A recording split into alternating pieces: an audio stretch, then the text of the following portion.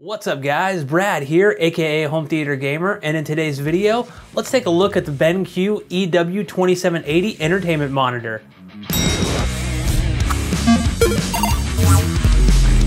So full disclosure before we get started, BenQ did send this product to me for review. However, they did not pay me to say anything in this video. My opinions are my own, and I'm gonna be highlighting both the good and bad of this monitor. With that out of the way, let's talk about tech specs, because you know, who doesn't like tech specs? I mean, I do.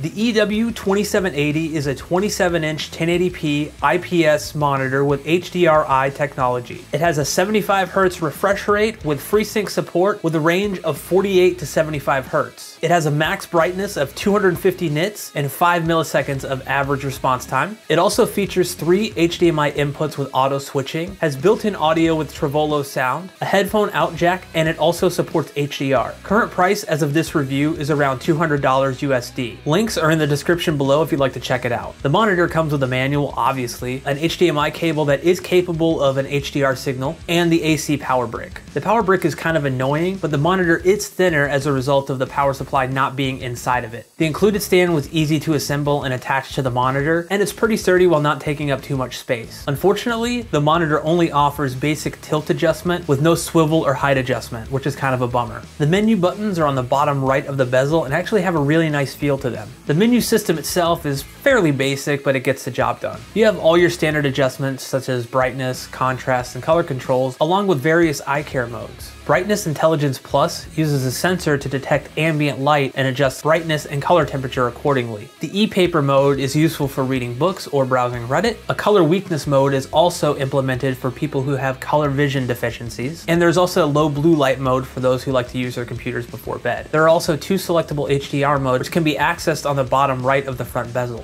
The bezel itself is very thin and works great in a multi-monitor setup. So, how does this thing look? Out of the box picture quality is actually pretty great. I made a few minor tweaks such as brightness and RGB color controls, but everything else was pretty much left at default. Color seems accurate and contrast ratio is pretty good at 1000 to 1, though it's not as good as a VA panel. Games do look pretty awesome on this display, I have to admit. I noticed little to no ghosting playing Doom Eternal at 75 Hz, and the game was extremely fluid. The monitor does support FreeSync with a range of 48 to 75 Hz, though it's not G-Sync compatible as that requires a DisplayPort connection, and this monitor doesn't have that. There is an AMA, Advanced Motion Accelerator, which helps to improve gray-to-gray response time. Playing around with this setting, Premium produced extremely visible inverse ghosting, but High didn't, so I left it on High. I want to talk about HDR support for a minute because I'm sure some of you are wondering about that. I mean, for a $200 monitor, how good can HDR be? Well, my initial impressions using HDR in Windows 10 weren't great. I was actually completely unimpressed with how the HDR looked on the EW2780. That was until I hooked up a PS4 Pro. It was at that point that I felt like Stanley Ipkiss.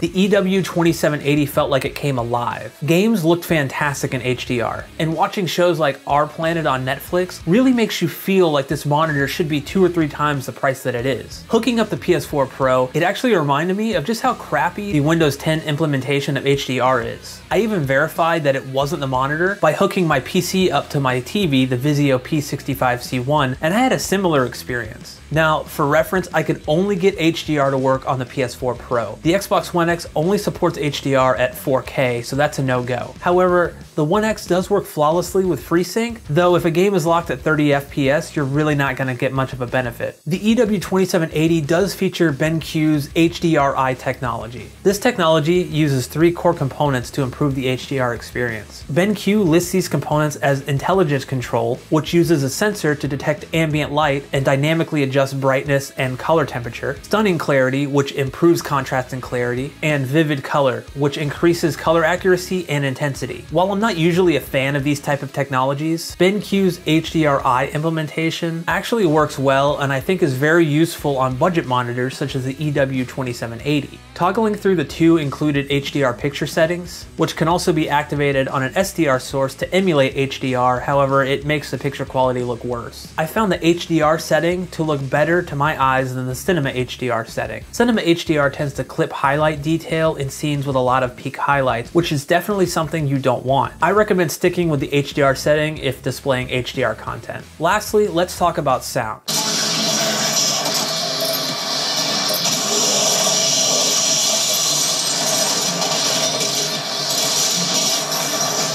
The speakers on the EW2780 are okay. They use Trevolo sound, but if I'm being completely honest, I don't really think it makes a difference. The 3 audio profiles do help out with the 3 mixes they're labeled for, though sometimes they accentuate certain elements too much.